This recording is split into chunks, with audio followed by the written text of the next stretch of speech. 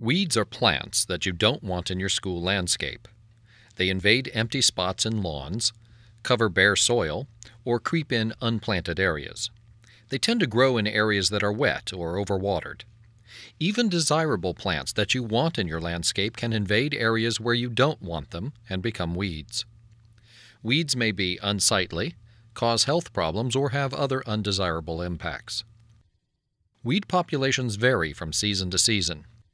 You don't have to let weeds take over your school. You can reduce most weed populations to tolerable levels and prevent large invasions with an integrated pest management program.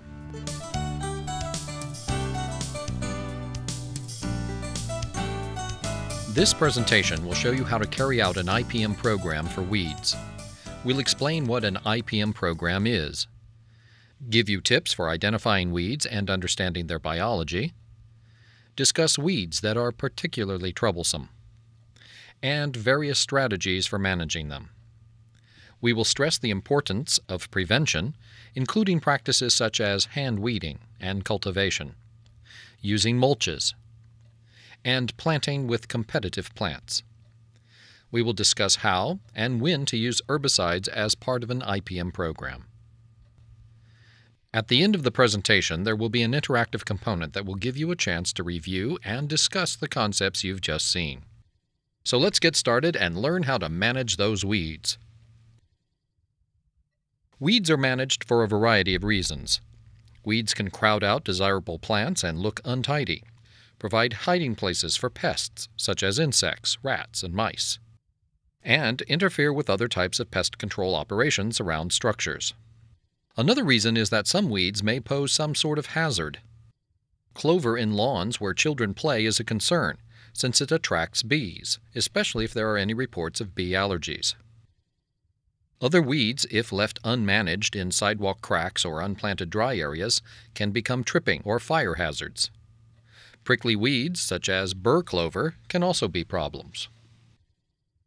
Integrated Pest Management, or IPM, uses environmentally sound yet effective science-based ways to keep pests from annoying you or damaging plants.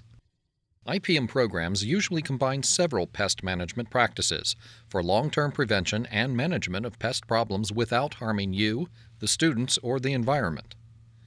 Pesticides are applied as a last resort, and least toxic methods are used. In an IPM program, the goal is not to completely eliminate all weeds, but to keep them at a level that you can live with.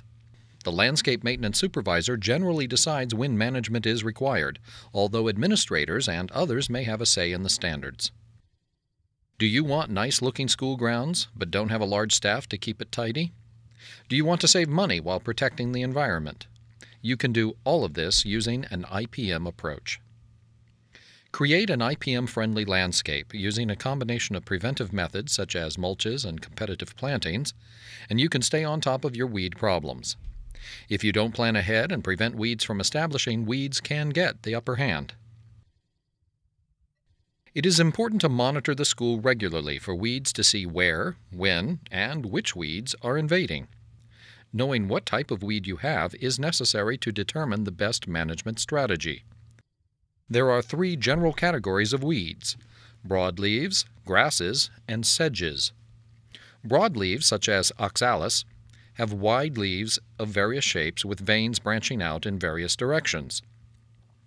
Grasses, such as Dallas grass and large crabgrass, have narrow leaves with parallel veins arranged in sets of 2 with round or flattened stems. Sedges, such as yellow nutsedge, have leaves arranged in sets of 3 with stems triangular in cross-section. Remember, sedges have edges. It is really important to identify your weed to species so that you can choose the most effective management practice for that weed. Many weeds are similar in appearance but may require a different approach to management. For more information on identifying and managing your weeds, check out the UC IPM website. You'll find several resources available on weed identification, including a pest note series, a weed photo gallery, and a key to weeds in lawns. For even more help in weed identification, take your weed to your local cooperative extension office. The plants that become weeds are successful because they are very competitive and invasive. In addition to common weeds, watch out for invasions of lawn grasses and vigorously growing ground covers into areas of your landscape where you don't want them.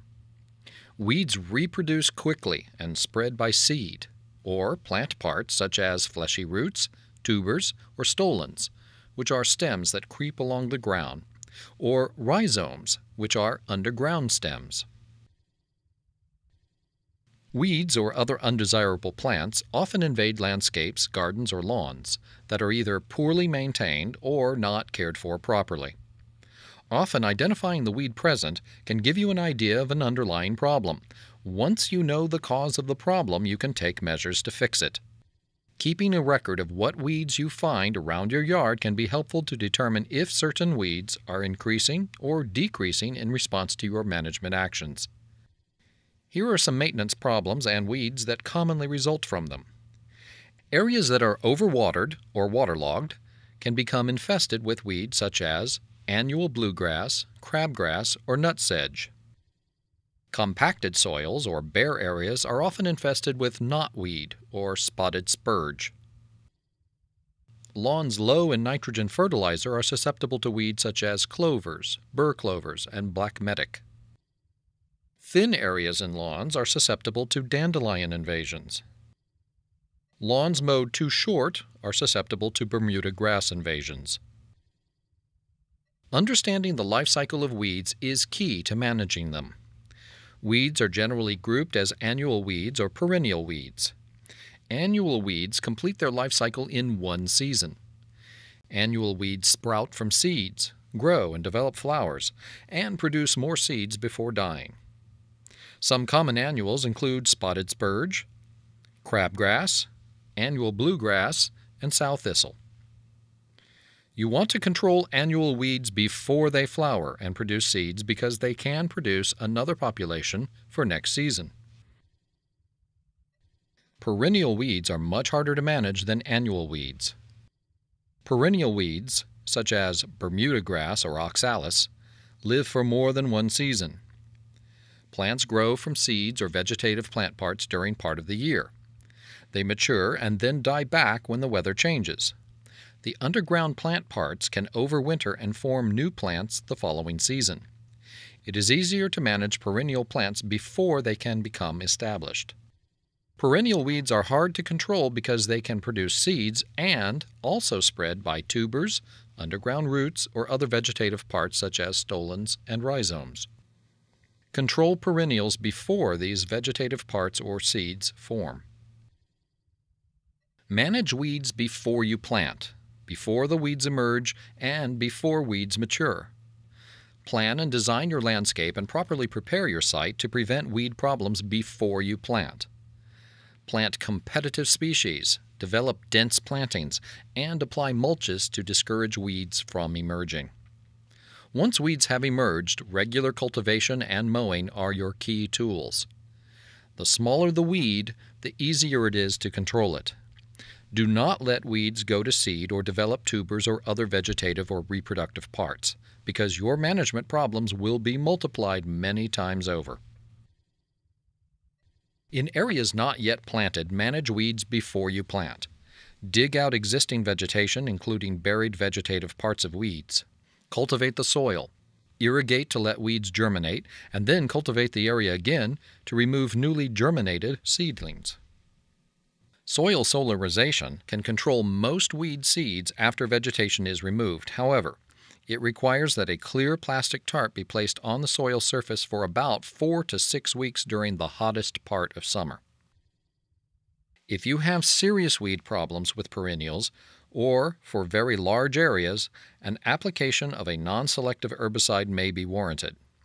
Switching from sprinkler irrigation to drip or other low-output irrigation systems in landscape beds can reduce water use and extensive weed growth. Your soil type and plant selection are key components in preventing weeds. Soils must be able to hold enough water and nutrients so that your desired plant can establish a healthy root system, yet they must also have good drainage so that they do not become waterlogged. You can amend your soil before planting, but Be sure to get soil from a reputable site. Confirm with your supplier that it does not contain herbicide residues, weed seeds, nutsedge tubers, or other propagules. Try to establish new plantings as quickly as possible so that weeds will not have a chance to take over. In landscapes, plant vigorous plants that are adapted to local conditions. Plant ground covers or other plants that will cover bare areas so that they can shade out weeds. For lawns, plant a grass species that grows well in your area. Mulches are very effective at preventing weed germination and growth.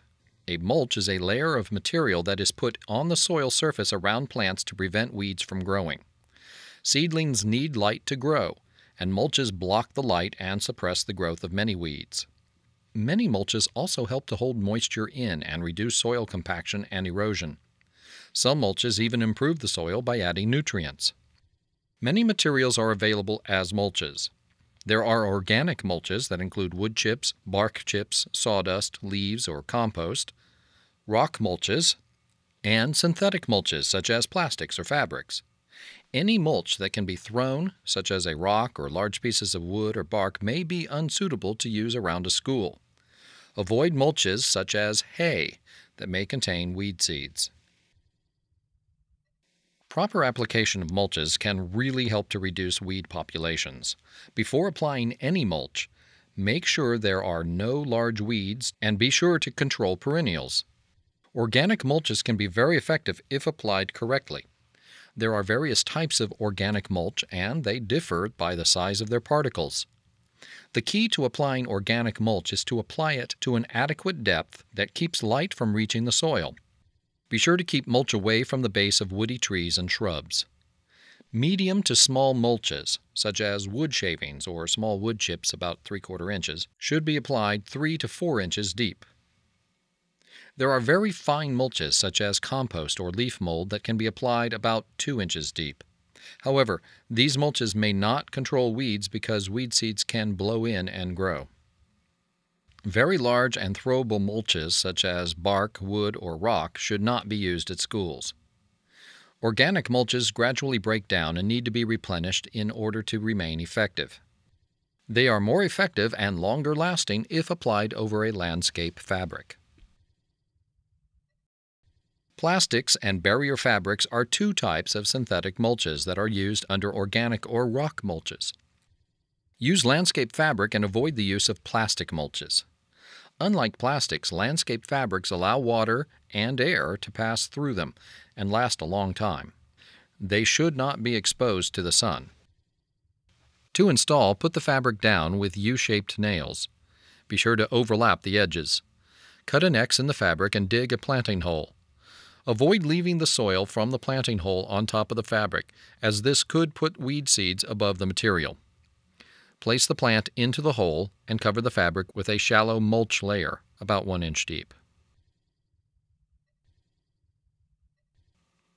If you are applying fabric to an already planted landscape, lay the cloth close to the ground using U-shaped nails. Cut an X over the plant, pull the plant through the cloth, and cover the fabric with mulch. In order to remain effective, mulches must be maintained.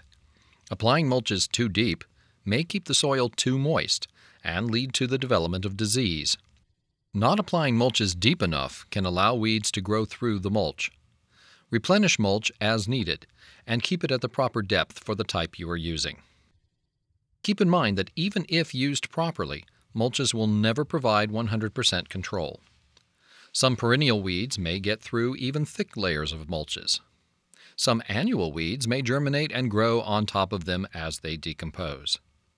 If weeds appear, remove them by hand when they are small and avoid disrupting the mulch. Mulching makes hand weeding easier. You can keep your weeds down if you remove them as soon as you see them. Remove them when they are small, before they have set seed. The easiest way to remove them is to just pull them out. However, hand weeding is not practical for large areas in a school. To control perennial weeds, you must dig up and destroy all roots and underground stems and tubers. Weed knives, dandelion knives, or even screwdrivers can help dig out the weeds and their roots without much disturbance to the soil. Annual weeds can be controlled with various types of hoes. Use a garden hoe to cut weeds with a chopping motion at the soil surface or slightly below the soil surface. A push-pull hoe or a hula hoe can be used for the same purpose, scraping back and forth on the surface of the dry soil to cut small weeds off at their basal stem. Portable weed trimmers or weed eaters can break older weeds or small woody weeds. In lawns, regular mowing will keep weeds down. Hot water and flaming are two alternate ways to control weeds. Hot water or steam treatments are most effective against annual or young perennial weeds and are usually applied as a spot treatment along fence lines or in pavement cracks. Apply treatment to foliage and stems. Established perennial weeds can regrow. Flaming with a propane torch can control weeds on bare soil, along fence lines, and in pavement cracks. Flaming is most effective against young annual weeds. Perennial weeds and grasses can regrow. Kill weeds by passing the flame over the leaves. This causes the cells in the plant to burst. There is no need to char the weed. Avoid flaming when winds are high or on poor air quality days. Don't use flamers near wood chips, dry weeds, or other flammable materials. You can start a fire.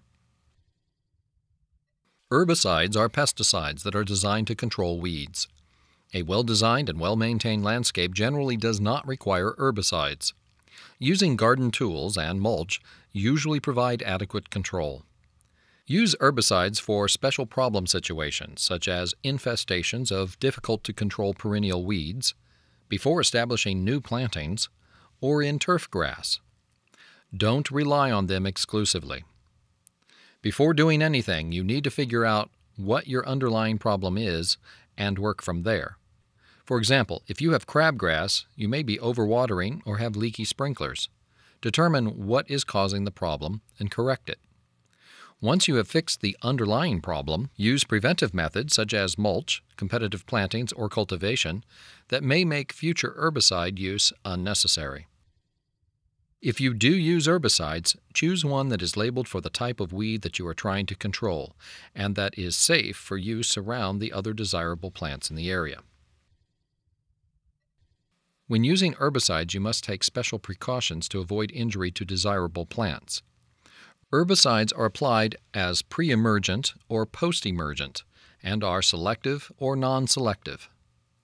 Pre-emergent herbicides are applied before weed seedlings emerge from the soil, while post-emergent herbicides are applied after weeds have emerged.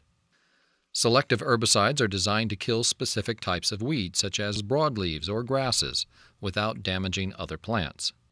Non-selective herbicides kill all or most vegetation and can be the best choice when preparing planting sites. Apply post-emergent herbicides when the target weed is in the stage that is most sensitive to the product. This is usually when the weed is small and actively growing. Monitor regularly so that you know when the weeds are emerging and actively growing. If you use herbicides when weeds are small, you will need less material. In schools, herbicide use is usually limited to times of the year when school is not in session, such as summer or holiday vacations. Do not apply post-emergent herbicides if rain is expected. Injury to many ornamental or garden plants may result when label instructions are not followed, but it also occurs when drift or runoff takes the herbicide to neighboring plants. Drift damage can occur quite a distance away from the spray zone. Trees with roots growing under lawns may be affected by some herbicides applied to the lawn. 3 herbicides that have been associated with plant injury are glyphosate, dicamba, and 2,4-D. Glyphosate is a non-selective herbicide and can cause injury on non-target plants. Roses are easily affected and leaves appear needle-like, yellow, or mottled with small growth. Dicamba is a selective herbicide for use on broadleaves and often used in weed and feed products in lawns. If not used according to the product label, dicamba can damage trees and plants, causing dwarfed or distorted foliage. 2,4-D is a selective herbicide that is often used in lawns to kill broadleaf weeds. However, it can cause injury to nearby trees and shrubs if it drifts onto leaves. Be sure to use caution before, during, and after using any pesticide. Follow all directions on the product label and wear the proper protective clothing. Check the label for the active ingredient. Make sure it is labeled for the type of weed you are trying to control and that it is registered for the area where you are planning on using it. Only use the amount needed and mix it up appropriately. When using herbicides, avoid washing them into storm drains. Don't apply right before rain is expected and don't over-irrigate.